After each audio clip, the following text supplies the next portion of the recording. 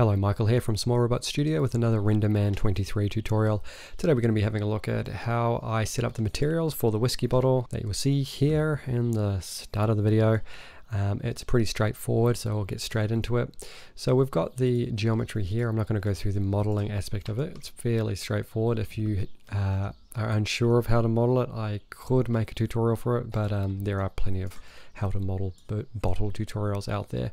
But I'll just go through a couple of things that are worth noting. If you haven't already seen the Pixar glass tutorial, make sure you check that out because it is important to the way this is handled. But what I'll point out is that we've got an outside layer of the glass and an inside layer, and then we've got this liquid material, and the edge of it intersects the two layers of the glass, and that's important for it to look realistic when we render it up. Also important is to have a little bit of viscosity on the top of the water or the liquid layer there, so you can see that the edge comes up just slightly above the outside there. A little bit easier to see if I turn that off. There we go, set those to vertex normal. So those are all fixed up now. So yeah, so you'll see the edge there has got a little bit of a lip, and when we subdivide it you'll see it there again. So that's important for when we render, because when the liquid meets the edge of the glass it does come up slightly. Have a look at some water in a glass, you'll see that for yourself.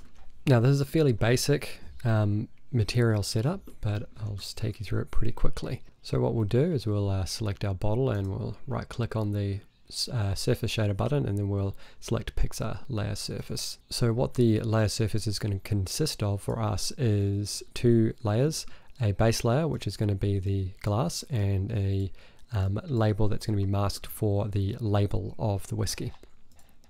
So we'll call this glass, and we'll call this label, and we'll set the glass to a glass material by disabling the diffuse and enabling the glass lobe, setting the refraction and the reflection gain all the way up, and the refractive index can be 1.5. Now for this to work, you are going to need UVs on your bottle. I've already UV'd this one, and I'll show you how I did it. I actually UV'd the outside separately. So what you'll see here is that the inside is not really UV'd, and these aren't very good UVs, mind you, but I only want them for the label, so I'm not really too fussed on it. But the way you can do that is you could actually build the inside of your glass bottle separately, or if you're extruding you could just detach it and then use a cylindrical UV like so, and UV your bottle, and then do the inside separately, or not UV at all, and you could recombine them or keep them separate. That's up to you. Most of the time that seam, if you just cut it there at the top, will be hidden by the lid of the bottle, so it's a pretty quick way to do it. And you know, obviously that's not ideal, but it is fine for what we're working with, because the only part of it we're using is this little spot here for the label really. If I was doing stuff with the lid and the underside, then yeah, obviously I'd want to do a better job than that. We'll look at our UV layout in Photoshop. So what you'll see here is the diffuse layout, and you've got the UV lines over the top there, or underneath as it were.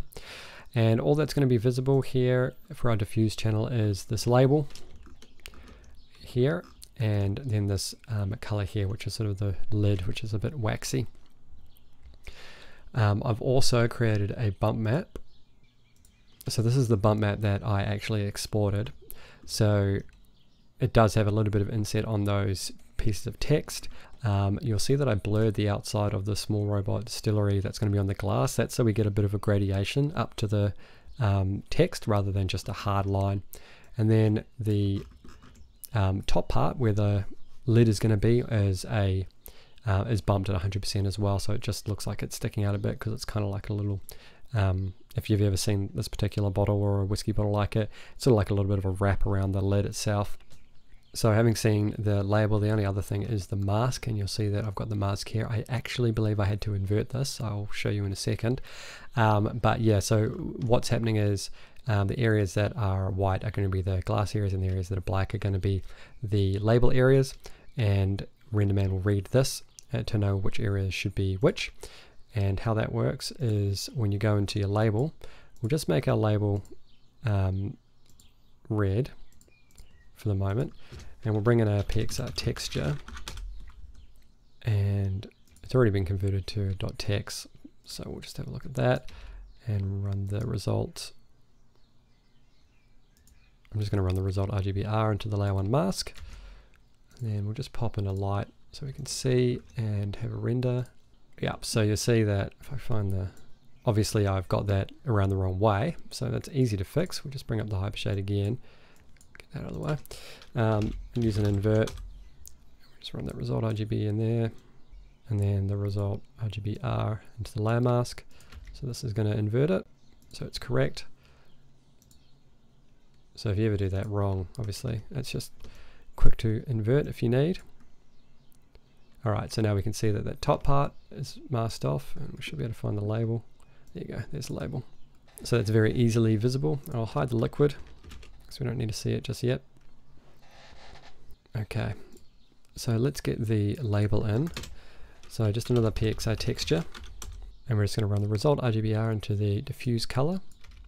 And we'll open our texture file for our diffuse channel, which I called albedo in this case, which essentially is the same thing. So now we render, and it should show up with the label, which it does. I'm going to simplify our light setup so it's a little bit easier to see what's happening. Alright, that makes it a little bit easier to see. So we see we've got a glass, we've got our lid, and we've got our label. Okay, so the next thing that we're going to set up is the bump map. So we will, now we want to add our bump into our material. We don't want to have the bump plugged into the label though, because it's masked off. We actually want to bump the base layer, which is going to bump everything.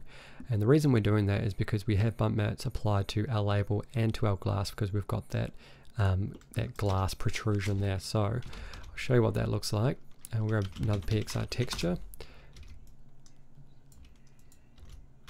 and we will open up our bump, and then we'll run that into PXR bump. Using the result RGBR into the input bump, the result N into the glass. That's going to be bump, normal.